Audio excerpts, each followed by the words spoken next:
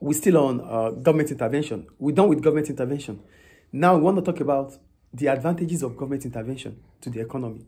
We've said government intervention means government trying to solve market failure. So if these things happen, if government is able to solve this market failure that has occurred through the free markets, what benefits do we stand to gain from this government intervention? The first one, regulate the development of monopolies. So, because monopoly is more like a market failure. Because monopolies, they charge exorbitant prices, they charge higher prices, which makes goods and services not affordable for consumers.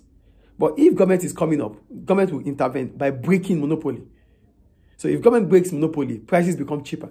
So that's an advantage for consumers. So life becomes bearable for us. Do you get the first point here? Yeah. So the breaking of monopoly makes prices to become affordable for consumers. That's the first advantage of government intervention. The second one, foreign direct investment, FDI.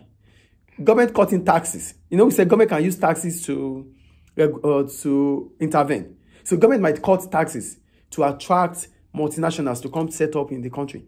So if multinationals are attracted because of low taxes in a country, that increases employment opportunity, because when they come, they establish in our country and they employ workers of our country. They employ citizens of our country to work with them. That's another advantage. The third one, employment itself. Government needs to execute all these plans that they have. They cannot execute it without employing people. All what government has to do, government cannot just do it alone. So they cannot do that without employing workers. So it increases employment opportunity. Is it clear? That's the third one. The fourth one, non-profit companies.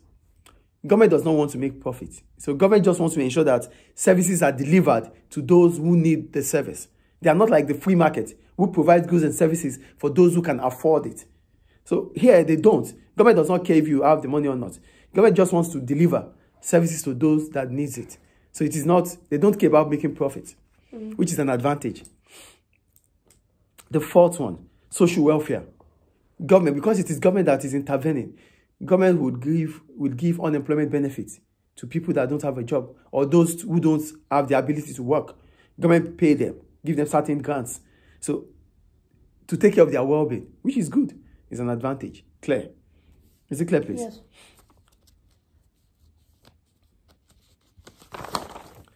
Education. The free market, they cannot fund education because there's no incentive to fund it. But government will take care of the educational aspect of the country, which allows us to have vibrant and skilled labor. So government takes charge of education. That's why you have government schools, secondary schools, government universities, so that this population, the labor force, can be well skilled. The free market will not do that because they don't do it for free. Yes. Do you understand?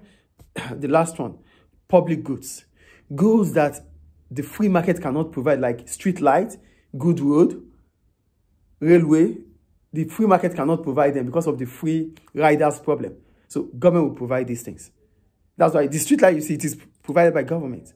Yeah. Is it clear? So these are the advantages we get from government intervention. So what are the problems of government intervention? The first one, it reduces entrepreneurship and innovation. Government doesn't want to make profit. So that means government will provide goods that is loss making. They don't care if they make profit or not. So government will provide these goods. So if government continue to provide these goods, it means the private sector do not need to find innovative ideas to change the problem. Because government is providing it. They are making losses, but they continue to provide it. Yeah, okay. So because government continues to provide it, we don't have to stress ourselves on it, which is not good. Do you get it? The second one, government bureaucracy. For government bureaucracy, in the government sector, to get things done, they need a lot of paperwork. He has to sign, she has to sign, they have to sign. You take it around the offices. So this takes time. So decision making is always slow. That is bureaucracy. Yeah. Is it clear? Yeah. The third one, government inefficiency. Government doesn't want to make profit, As a result, those that work for them, they don't have the profit-making incentive. They just want to provide goods. So there's no need for them to seek the best value for money.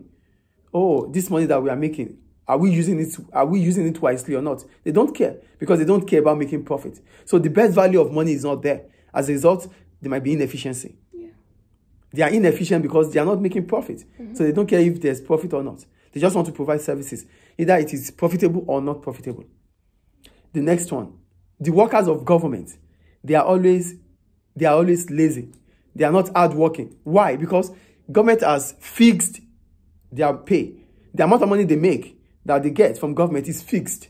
So they work harder or they don't work harder, they still get the same thing. So they don't have the motive to work harder. So their productivity is always low. So when you notice government workers, sometimes they go to work late, sometimes they don't even go. Yes or no? Why? Because they went or they don't, they go or they don't go, they still get the same pay. Yeah. So there's no motive for them to work harder. Right. Is it clear? Yes. And the last one is public sector workers are protected. So whatever they do, they have the trade unions to back them. So with the trade union, they pressurize government to do whatever they want. So government workers, they are so certain that the government cannot just do anything to them because they have the trade unions backing. So these are the problems of government intervention. Are they clear? Yeah. Thank you.